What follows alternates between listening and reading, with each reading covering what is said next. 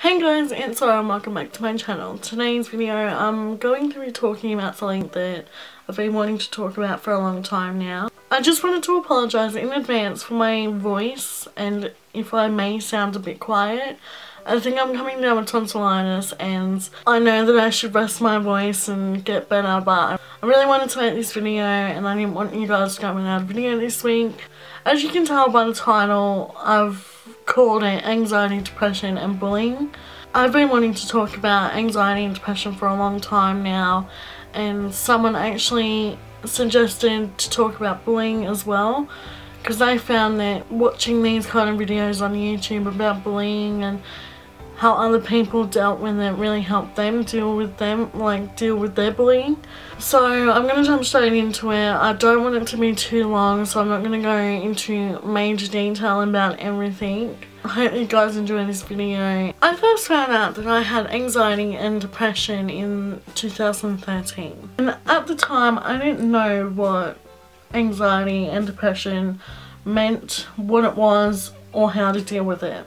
Before I was officially diagnosed with depression and anxiety, I was crying all the time, I was stressing out for no reason, and I would just get very panicky in a very public situation, and I've never felt like that before. And when I was told that I had depression and anxiety, it all fell into place, and then I knew that it was just more than me being upset. It was an actual mental illness that I had.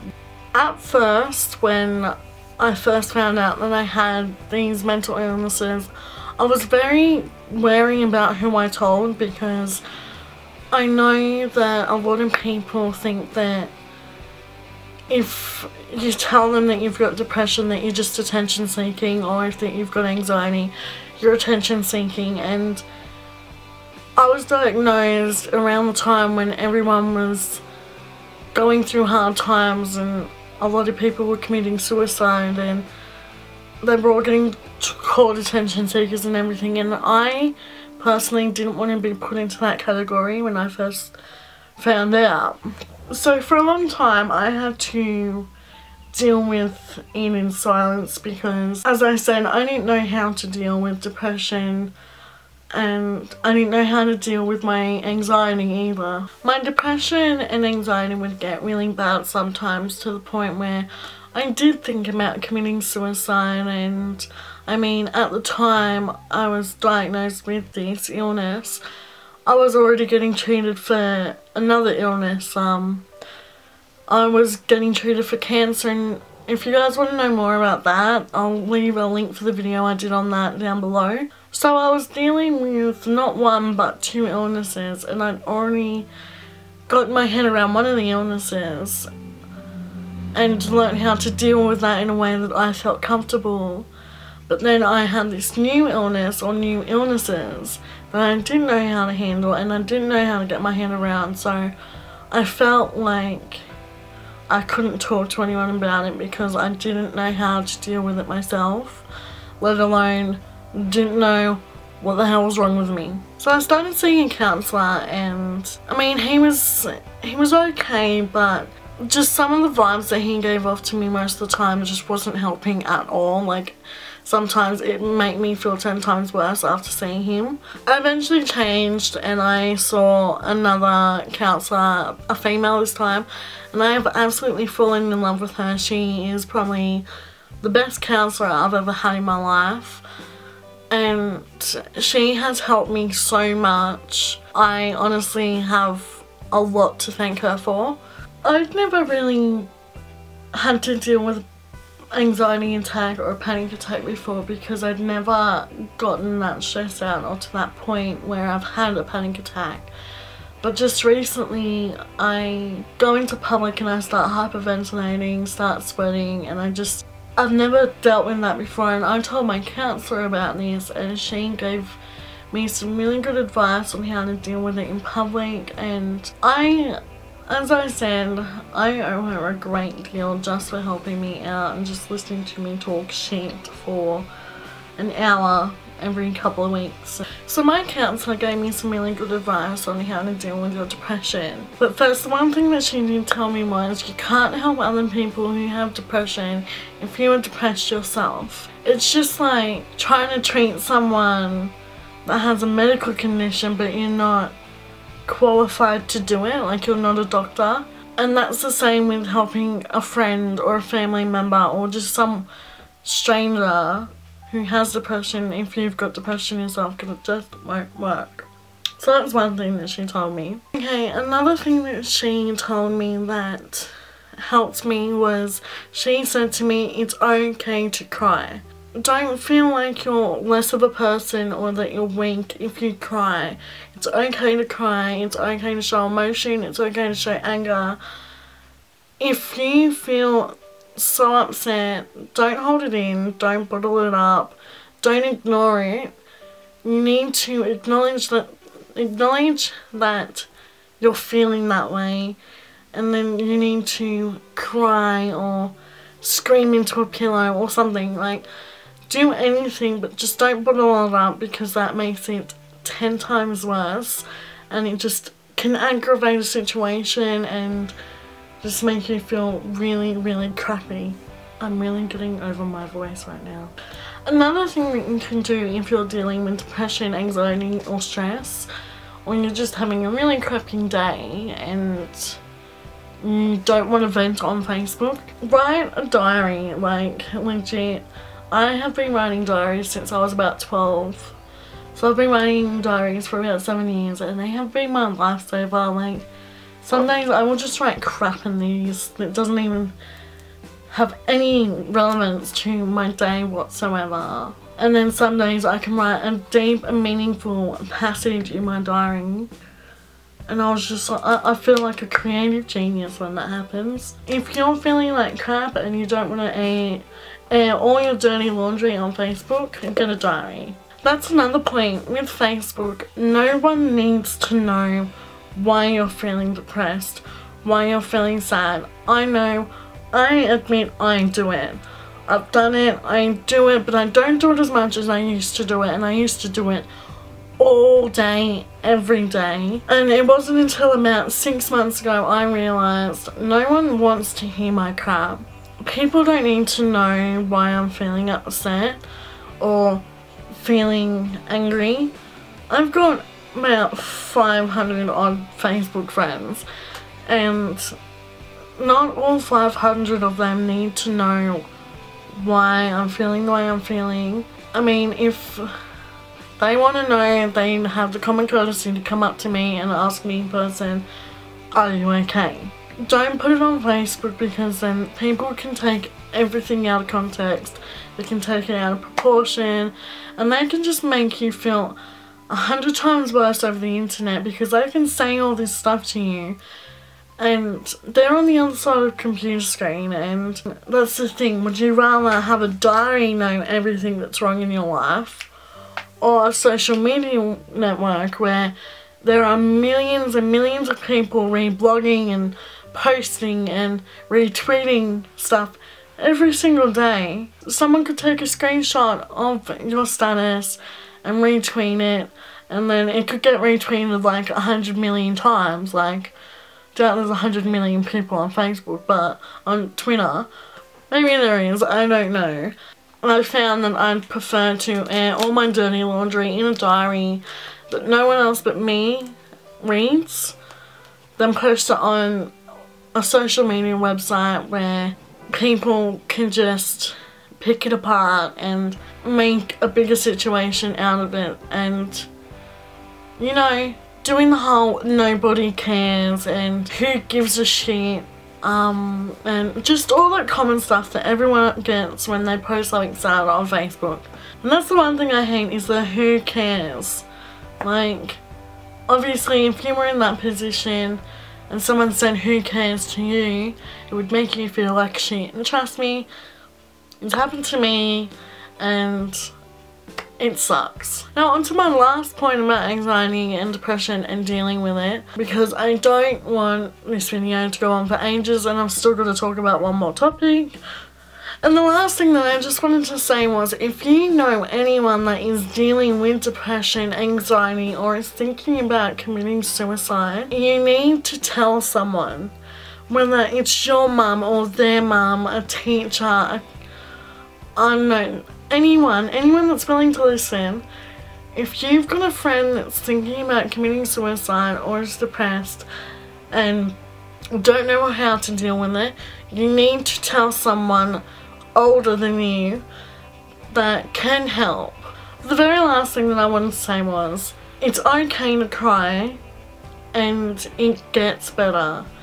I know they are the most true cliche things to say in a situation like that, but everything does get better. It may not get better tomorrow or the next day or the next day after that. It might take weeks or months or maybe even years, but it will get better, and you won't feel like this for a very long time, because I still have my days where I'm feeling sad and just mopey and don't want to deal with this world. But I have my days where I'm really actually truly happy. I thank my lucky stars that I actually went and talked to someone about my issues instead of going and doing something stupid and not being able to start this YouTube channel and made new friends. And I don't know, like, there's just a lot more to life than being sad, and I know that sad is a normal emotion to feel, but at the end of the day it does get better. And for anyone who doesn't know how to deal with someone that has depression or doesn't have depression themselves, the one thing you don't do is tell a person with depression that nobody cares. You don't ignore them, you don't just brush it off, you just, if you are seeing someone that is crying or is having a hard time and they're just not being themselves, go and ask them if they are okay.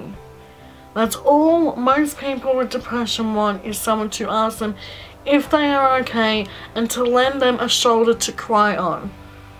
You don't go up to someone and be like, ew, no one cares about your issues, because someone does. Someone does care. I care. I will have anyone that is dealing with something come and talk to me about it, and I may not be able to help them, but I can steer them in the right path on getting help, because as I said, I've got depression myself, and it's hard for me to help someone with depression deal with their depression when I'm not cured from depression myself.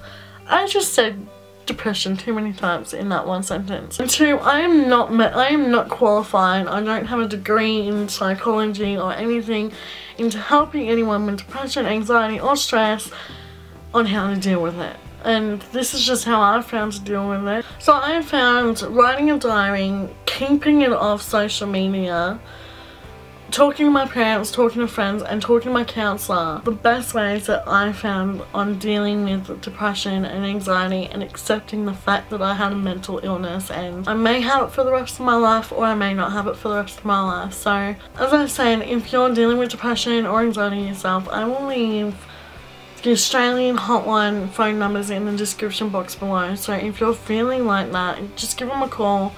Everything stays confidential unless they think that you're at risk, but everything stays confidential. You can ring up and be anonymous. They don't need to know who you are. They can help you, and I always like to tell myself that tomorrow is going to be better than today. Today is only 24 hours, and tomorrow, yes, it's only going to be 24 hours, but it's going to be better than the past 24 hours you just lived. If that makes any sense at all, I don't think it does, but... And the one thing that I love to live by is my quote that I live by, and I always say it to myself as a little mantra whenever I'm feeling like crap, and it is, a life worth living is a life worth living right. I say that to myself whenever I'm feeling crappy and just ewy. It's my quote. So the last thing that I want to talk about really quickly, because someone suggested it to me through inbox on Facebook, was bullying. Now, I have been on both ends of the bullying stick. I have been bullied and I have been a bully. Now that I'm 19 years old, I've now come to realise that bullying sucks. It's the most horrible thing to do, and it's the most horrible thing to experience. I wonder why people bully other people. Like, I sit back now and I'll be like, why did I bully that person? Just because they were a little bit different than me? That doesn't give me the right to bully someone, and it doesn't give you the right to bully someone either. As I said, I've been on both ends of the stick, and when I bullied people, I think I was in such a bad place myself, and I was like hating on the world when I was bullying people. Bullying other people just relieved my hatred on hating the world, and I don't know why I did it, because it was so pathetic and it was so pity. And I actually think that's why people bully, is because they are so sad and so unhappy with their own lives and the own life they live, that they have to bring other people down to their level so they know how they're feeling. And I think that is the worst thing that anyone can do, is drag someone down to the way that you're feeling. I know I'm sounding like a bit of a hypocrite now, but I now realise that because I'm now older and I'm an adult I'm going to be an official adult next year. I'm leaving my teenhood next year, and I just think that the way that I acted as a young teenager was absolutely disgusting. I am appalled. If I could go back in time, I would tell myself, like my younger self, not to bully people, and maybe I could have become a more better person back then than just realising it just about a year ago that I was so much more than the person I was. And in hindsight, I just wanted to say that if you see anyone being bullied, whether it's because they've got funny hair or just because they look a little bit different, I know some people like to jump in and help, but the best thing that you can do is go find an adult to help. If you jump into the situation, it is more likely that you're going to make the situation worse, or you're going to start getting bullied yourself, and that's just going to aggravate the situation a hell of a lot more than it needs to be. I'm saying that if you see someone is being bullied over Facebook or Twitter, Instagram, you need to report the status that has started this argument, which has started the bullying, so that they can remove it before it gets any worse. I think the worst form of bullying happens over social media, because there is no boundaries on how far you can go, because you're on a computer or you're on a phone behind a keyboard.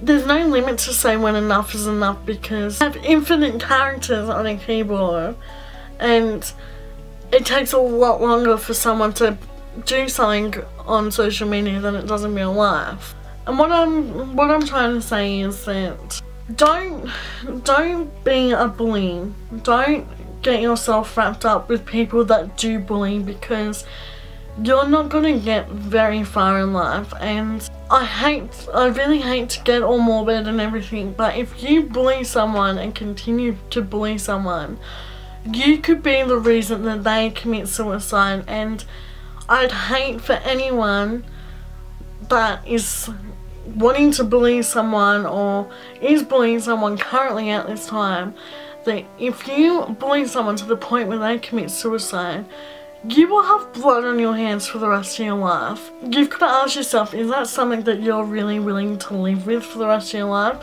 Like, you could be sitting down with your kids later on in life and you could think back and think, crap, should I have really bullied Fred until the point that he was feeling that shit about himself that he committed suicide?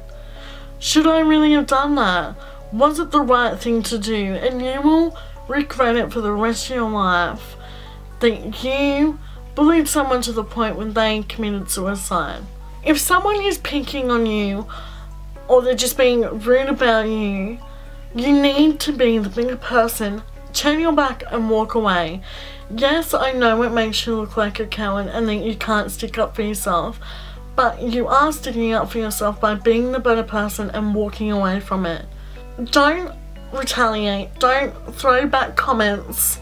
Don't provoke them by saying something back to them. Because the reality of it is, if you provoke them and say something back, you're going to make it worse. So I always found that when I was being bullied, I would walk away. I would turn my back and I would walk away. Because I was being bullied after I had bullied people, it made me feel like crap because I knew exactly how these people that I bullied felt. And so I don't want to go on about too much more about it, but at the end of the day, if you are dealing with bullying, walk away from it. Turn your back, walk away. Be the bigger person. Talk to a teacher, a parent, or any other adult that you trust. As I said, life gets better and everything will get better, and I just want everyone to know who is watching this video that I am here for you. You may not know who I am. I mean, I'm just another person on the other side of this screen that you're looking at. But if you ever need someone to talk to, don't be afraid to leave me a comment down here or send me a tweet or just something, and we can have a chat somewhere. Don't ever feel like that you're alone, because there is always someone out there that does care, whether you know them personally or they're just a random stranger. But saying that, be careful who you talk to online. I'm not some creep or anything. I'm just a 13-year-old female that sits in her room and makes YouTube videos. But in saying that, that's everything for this video. As I said, I didn't want it to be really long. If you like this video, then please give it a massive thumbs up. Share this video with your friends. Share this video with anyone that you know that is having a hard time dealing with anxiety or depression, or is even getting bullied, because this may help them. Comment any feedback or any ideas in the comment section below, or if you've had a hard time and you just want some friendly advice, leave me a comment in the comment section below and I will try and give you some friendly advice on how to deal with it. And most importantly, hit that subscribe button and become a part of my weekly hangout. Thank you guys so much for coming and hanging out with me today, and again, I apologise if I sound really weird when this video goes up. Anyway, I will see you guys next week. Until then, have a great week and keep smiling.